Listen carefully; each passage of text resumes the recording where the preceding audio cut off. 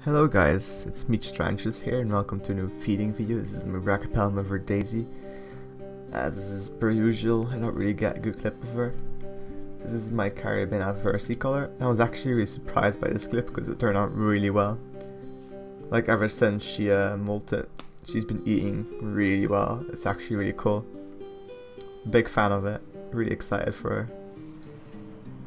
Now you got my Viclar Geraldi. And she's a bit of a picky eater. Well, picky, she's like a shy eater. Took like 5 minutes before she would take it. That's why I was like pushing the cricket around. And she finally took, which I'm really glad for. It's pretty awesome. This is my Hapalopus species, Columbia large.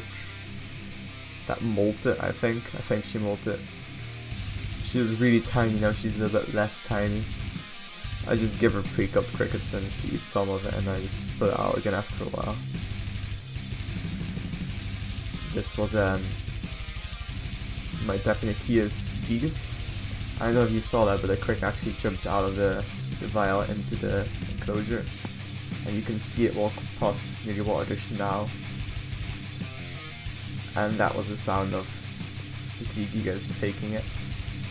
So as per usual, the cricket went to the side, which I wasn't looking at, so I didn't get a good clip of that.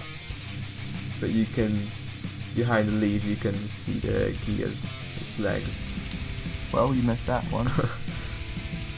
Yeah, we did miss that one. This is my Psammopoeus verdancus. This was an amazing takedown. I actually got to see the full spider for once, because these guys burrowed away and I don't get to see them often anymore.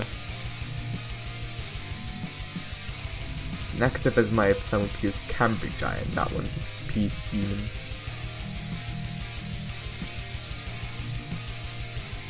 Saw that. By the way, I will be getting nicer enclosures for these for recording at some point. I'm working on it. This is my Psammopoeus Pulcher. And I ducked the cricket in and I was gonna adjust the camera angle, but look, he already took it. So, yeah. The Psammopoeus Pulcher. Still haven't been able to get like a good look at her since she molted. I've had this one since like a teeny tiny second instar, I think.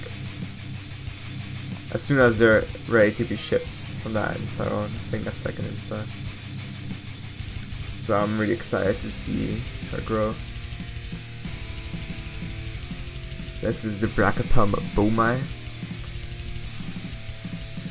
That one's come a long way too. It's looking really pretty now. Fortunately, I think he's male.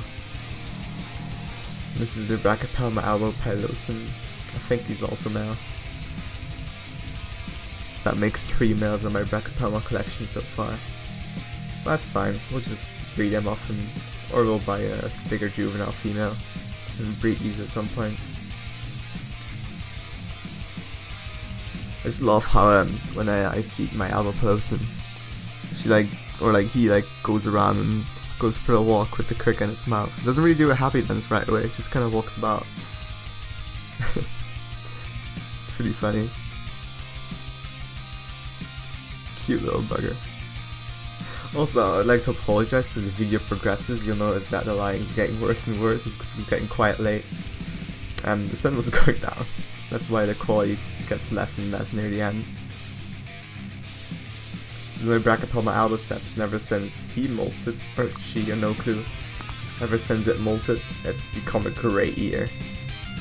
So if you get a Brachypelmas about this size, you can accept them to start eating for you. Because it molted twice, but like barely eating at all, and only eating pre-killed. Well, I did eat, but only ate pre-killed, wouldn't take anything down. Just scavenged. And suddenly it starts eating like crazy.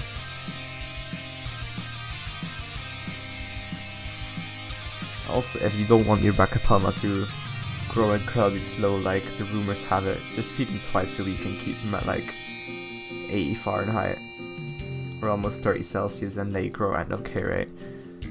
My slings are at like a 1 to 2 months molt cycle. This is my Brachypelma Smithii male, I think. And this is pretty weird, I've never seen him do that before. He took one cricket, and and I completely lost interest in the second one, and then even kicked a few hairs at it. Does that mean he's in pre-molt after that one cricket that he has now? I've got no clue. Guess we'll see Sunday if he'll eat again. If not, it'd be nice if he was in pre-molt, because yeah, it's been a couple of months since he molted. I think about 3. It's quite a while. This is the Cantuscura geniculata, and it's always, doesn't disappoint, always eats. Still need to get a molt Oliver though. I've gotten molted of all my other ones, but not this one. My Psalmopoeia Armenia is actually in pre-molt, which is pretty exciting. She's my big up Psalmopoeias. I should be able to sex that molt too, so that'll be exciting for when she does molt. Hoping it's a female. This is the Brachypelma Emilia, and their crickets ran in her burrow, but that's okay, I'm sure she'll eat that later. She's nowhere near pre-molt, shouldn't be at least. So I just decided to toss in a different cricket that should have done it right away. That's why I'm pretty sure she'll take that one down as soon as she finds it. But well, you guys don't get to see it.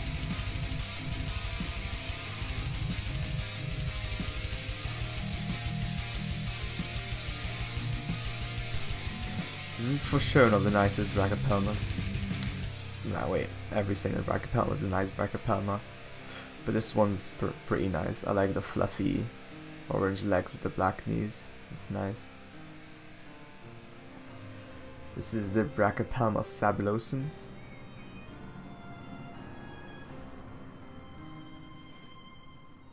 I'm beginning to be able to tell them apart. It's more because of size than anything though. This one's a bit smaller and he's way more food aggressive than the other ones. This one's the species Angustum. You can see he's way bigger and blacker and I don't know, darker.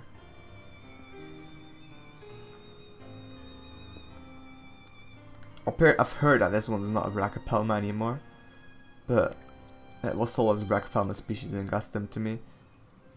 And I don't know what the S Angustum is that people say it is now. I'm not sure about that. So for now it's staying a Brachypelma for me until I figure out more about that. Oh well. I think I'm going to Siricopelma. I have no clue. I actually got no clue. It better be Brachypelma. I like Brachypelmas.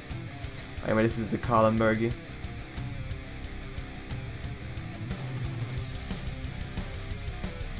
Golden carapace is really coming out now. And there's the second cricket. She's actually gonna miss it here. It's gonna walk under her to the right of her.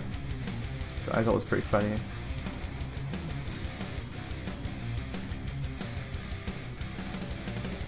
Also, sorry for the sounds of cars on the outside and stuff. I live pretty close to a big road, so I get quite some traffic. And we had like 26 degrees Celsius today, so it was really warm, so I kept the window open.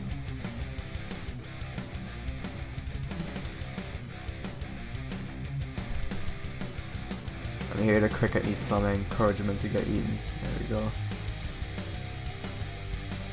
Look at the leg sticking out. I thought it was pretty funny. Gave me a little good old chuckle.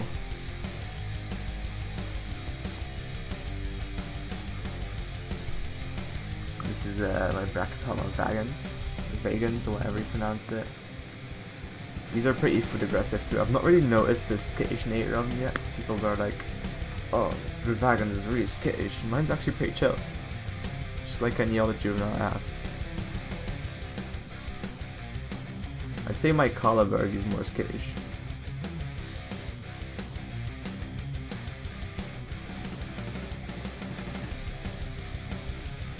Also, my Ram's not in this video because I mean, she doesn't want to eat. But she doesn't look like she's in pre-molt yet, but she just decides not to eat right now. So yeah, that's the thing. But anyway, thank you guys for watching. I hope you enjoyed it. Please check out my other videos and I hope to see you again in the next one. Peace, goodbye.